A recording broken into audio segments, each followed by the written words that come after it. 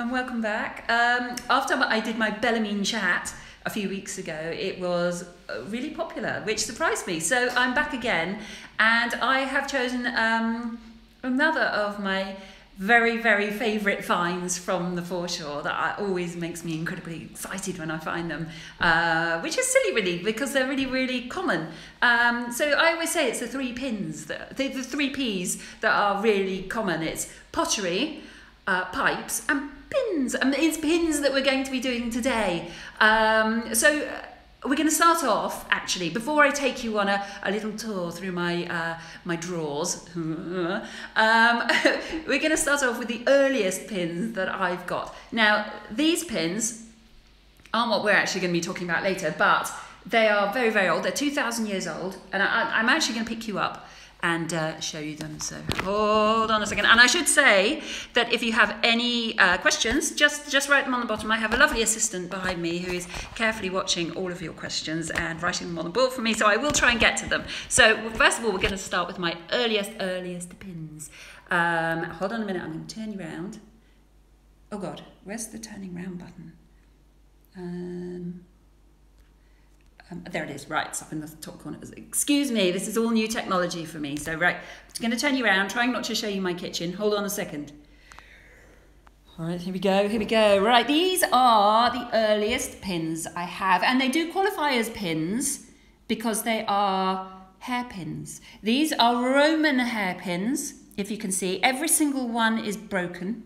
Some of them have got these lovely bobbles on top. Each one has been individually turned on a lathe. See, that one's got a couple of nice little lines on top. This one's quite plain. Each one has been turned individually on a lathe. I've found lots of little bits as well. And they would have been hairpins. They would have held up Roman ladies' hair, and they had quite elaborate hairdos in those days. I just find it incredible that I can still find these, and I find them in one particular spot, which makes me wonder whether these are maybe manufacturing waste from the people who made them, or perhaps it's the site of a drain that fed into the river in Roman times, and these were the pins that broke while maybe ladies were putting them back in their hair in the bathhouses. Who knows, but they are 2,000 years old, and these are the oldest pins I have. But the pins that I am going to be talking to you about today, oh, someone's asking how long they would have been. Probably about about that long altogether. So the pins we're going to be talking about today are metal pins, and they are the sort of pins that would have held people's clothes together. Now, this is one of my drawers. This is my drawer of dress accessories. So we start up here. I've got some buttons here, and I'll just wave you over very, very slowly so you can get a little bit of a look, but not too much of a look, because I might be coming back to these at a later date, and I don't want to spoil the surprises. So here are some of my buttons. I've got a few drawers of dress accessories, so this just happens to be where my pins are. Here are my thimbles here. More than one for each finger at the moment. Hooks and eyes, lots of hooks and eyes, buckles, loads and loads of buckles dating right back, these buckles to medieval times. And then coming down here, it randomly goes into an ox shoe. I don't know why I put that in there, but there we go. And there are a few mounts that would have decorated leather objects here, and the very curious round wire loops that they found on the Mary Rose, actually, and people now think that these were something to do with doing up dresses and shirts and things like that sewn into the clothes. People have been saying that they were for bundling up pins, but I really don't think they are, and most people kind of agree with that. Then we go into the aglets. These are the hard bits that you still use them on the end of your laces. And in the olden days, when they used to lace bodices and codpieces and jerkins and things together, they'd put these copper alloy. They are little tiny tubes of metal, and some of them have got tiny holes with rivets in. But we're not looking at those today. We are looking at the pins. Feast your eye on those pins. I don't have very many at the moment. I give these away, so I've been giving lots away recently. And this is my stock of pins that I've got at the moment. So pins like this are incredibly common on the foreshore. They are the tiniest pieces of, I'm going to turn you around again. This looks straight up my nose. Tiniest pieces of human history, that each one is just a little tiny story. And these gather together in nests. Sometimes you go down to pick something up out of the mud and you'll prick your fingers on them. There's so many of them. The river washes them together, like the other things that the river washes together. It washes them together in weight and size, and because these little pins are all similar weight and size, they tend to wash together in busy areas, maybe around the stairs, where people came down the stairs to get into the boats and the wherries to travel up and down the river when the river was an important highway. So they date from between around 1400 and the beginning of the 1800s, when the process of pin making was mechanised. And each one of these pins is handmade. It's a work of art. It was often a family affair.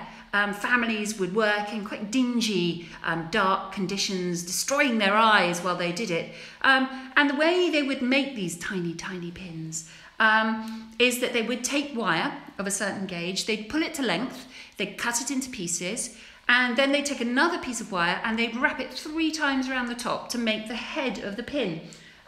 This is probably, let me see if I can find a bigger one for you that you can see, but here's a larger one, and you might just be able to see the way that the wire has been wrapped around the top to make the pin. This was sometimes dipped into solder, sometimes I've got ones that weren't. And then with each one, they would sharpen each one by hand, they'd polish it, and they'd finish it off. And that's how they made the pin. Now, what they used to sharpen it on was called a pinner's bone. And I'm lucky enough to have found a pinner's bone, although I didn't realise this was a pinner's bone when I first found it. I thought it was just a bit of a funny shaped bone with some sort of cuts on the end. So I brought it home, and it spent a few years in the garden before I realised what it was. It's a pinner's bone. So what they do is they'd take a pin, they'd lay it in one of these grooves here to hold it still, and then they'd run a file over the end, and that's how they'd sharpen it and polish it up. So this is a pinner's bone, and you do find these pinner's bones also on the foreshore. They're not easy to find, but you do find them. So the reason there are so many pins, and people always ask me this, why are there so many pins on the foreshore? There is a reason, it's because everybody used them. Everybody did up their clothes with pins. Pins were used from day one. They used to pin babies into swaddling, and then people would use them throughout their lives to pin themselves into their clothes. Those incredible ruffs that you see the Tudors wearing would take sometimes thousands, hundreds of pins to pin together laboriously. Then people, obviously they didn't have zippers, they didn't have poppers or Velcro or anything like that. Buttons were expensive, so pins were the cheaper alternative. They'd pin, at the end of their lives, they'd be pinned into their shrouds. They used pins to make their clothes. Everyone made their clothes. And they'd use pins in lace making as well. So pins were really important. The pinning industry in London was enormous, absolutely huge. And even so, they couldn't keep up with demand. So they were importing pins as well from France. France was another important pinning place, and they'd import them in barrels. So everybody was using pins, and from the number I find on the foreshore, everyone was also losing pins, but they weren't cheap. The word pin money, you might have heard of the word pin money. These days, pin money is something that is a trifling amount. It's a small amount, but in those days, pin money was the amount of money that was given to a woman by her husband or her father to buy the pins she needed to pin herself into her dresses. And pins were valuable, like anything. Our ancestors, they didn't live in a throwaway society. They looked after what they had. It all cost money. Money had to be worked hard for, and everything was handmade. So they would have their pins resharpened and keep using them. The pins that I find, I think probably fell off people, as they were working, as they were walking around. Sometimes maybe they bent so badly they couldn't re-straighten them and they threw them away.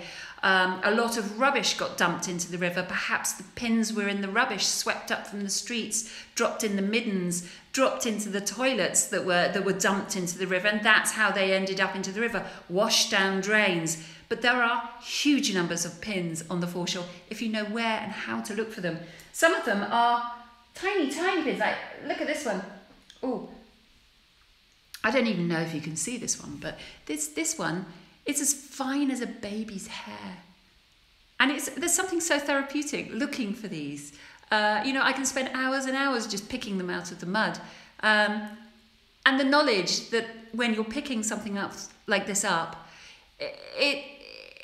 you're touching it. You're the first person to touch it, since maybe somebody one morning tried to push it into a piece of cloth that was too thick, bent it, cursed, dropped it, threw it away, ended up in the river, and I'm the first person to reach back through history and touch it. It's a magical moment.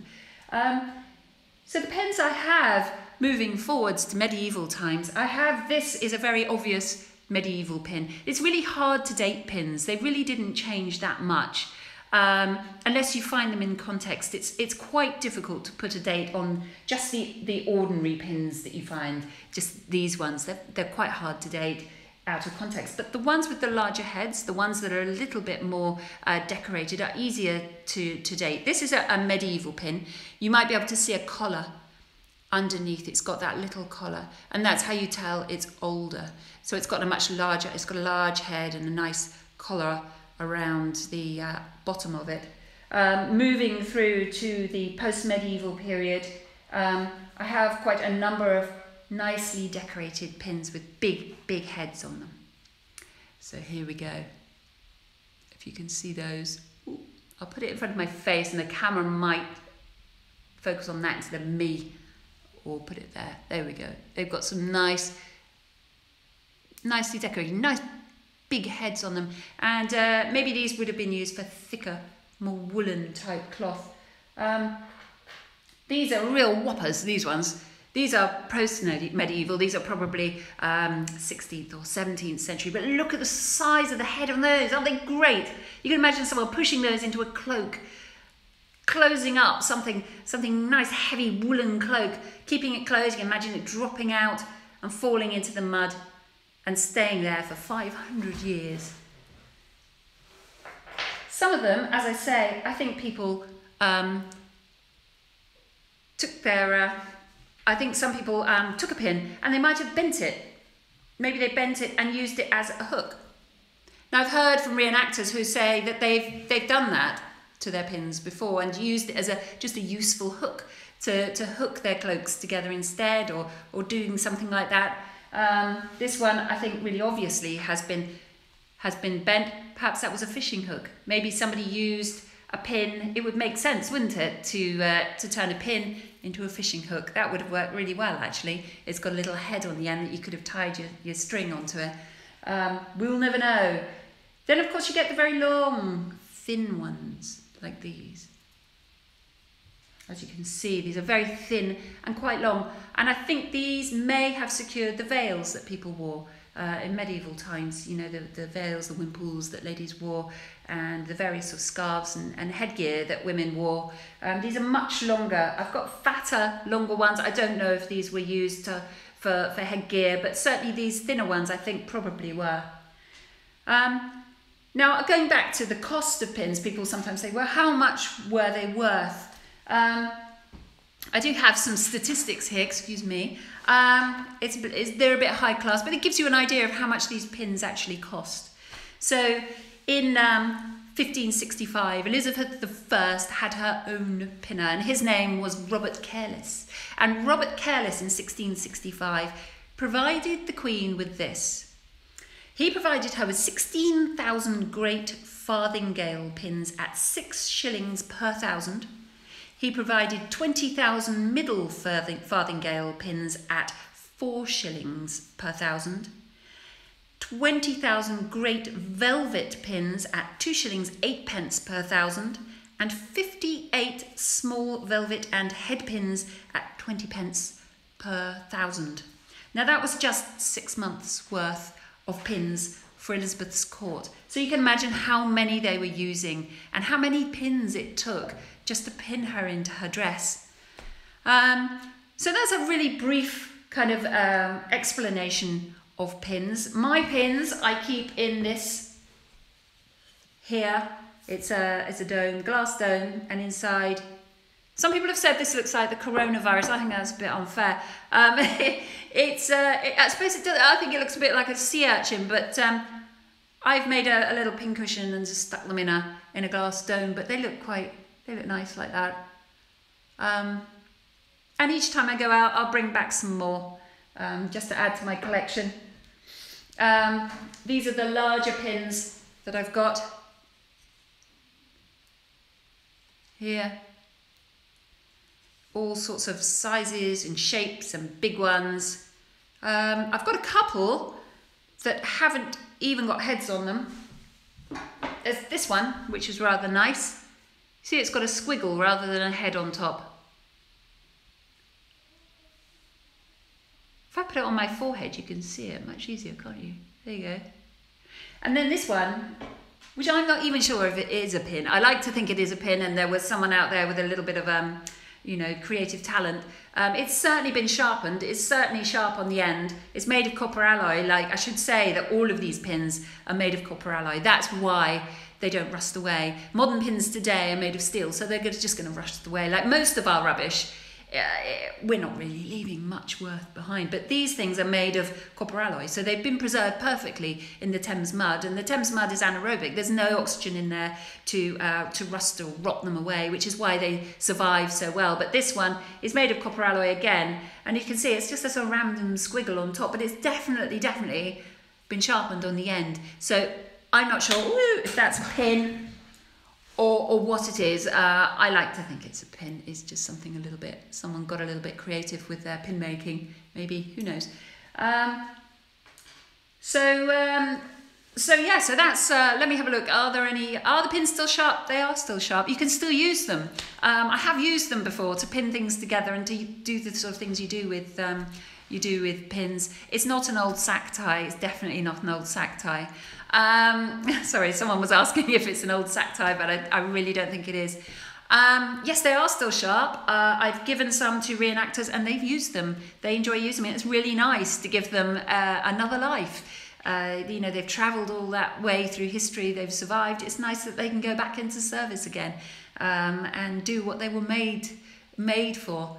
How do I spot them in the mud? It's one of those things you get your eye in, like everything else with mudlarking. Once you see them, you can't not see them. They're everywhere. You just really need someone to point them out to you. I've pointed them out to some people and left them there, gone back in a couple of hours, and they're still there, pulling them out of the mud. It's a case of just learning to spot them. Once you've seen them once, they really are quite easy to spot. The glass domes that I use, I just got them off eBay. They weren't very expensive, and they work really well actually for putting all sorts of things. They've got a nice pine bottom and a glass top, and you can put whatever you want inside them. Dating the pins, I've sort of been through the early medieval ones have that nice collar on the bottom, and apart from that, they are hard to date unless they've got a nice big head on top and they're decorated in some way. Just the very ordinary ones are really hard to date unless you find them in context, because they haven't really changed. They didn't change that much between around 1400 and sort of the early 1800s. They stayed pretty much the same. So that's me. Before I go, I don't want to leave out needles. Everyone asks me, do I find needles? And yeah, I do find needles, but not very many of them. So it is like, instead of a needle in a haystack, it's a needle in the mud. I do find, I have found a few needles, but I think obviously they made less needles, and they were probably used until there really wasn't much left of them. And these are my needles. This is about all I've found on the foreshore in terms of needles. Some of them, you can tell that they're handmade from the little tiny holes in them. Some of them have been worn so short that's probably why they ended up in the river. This one, look how short that one is, and how worn that is. It's just tiny. So some of them, the thicker ones, may have been for sail making, the smaller ones for dressmaking. And I do have part of a bone needle. They did make them out of bone in the Roman times and in the medieval times. You could just see from the end that's a broken bone needle, which would have been about, well, that would have been the top, and that would have been the end. So that's about all I've got to say about pins. I hope you enjoyed it. If you did, give it a like. I'm going to be putting this on YouTube eventually. I have a YouTube channel. It is Mudlarking with Lara Maiklem. So it will eventually go up there. And I will be back. Let me know if there's anything you particularly want me to talk about, and I will drag it out of my cabinet of river curiosities. Someone's just asked me about hypodermic syringe needles, and do I worry about them? You don't find that many of them. You do see them sometimes. I always wear gloves, not that that would really help, but I don't really worry about it. You don't find them that often, to be honest. Just steer clear of them. But that's it for today. I hope you're all keeping well, and I will be back next week with an interview with Turi King, Professor Turi King, who is famous for genetically identifying Richard III. And we are going to be talking about the skull I found on the estuary. So if you've been following that story, that should be really interesting. So that's my next, it's not live, but that's my next video coming up soon. So tune in then. Stay safe, everybody, and I'll speak to you soon. Bye.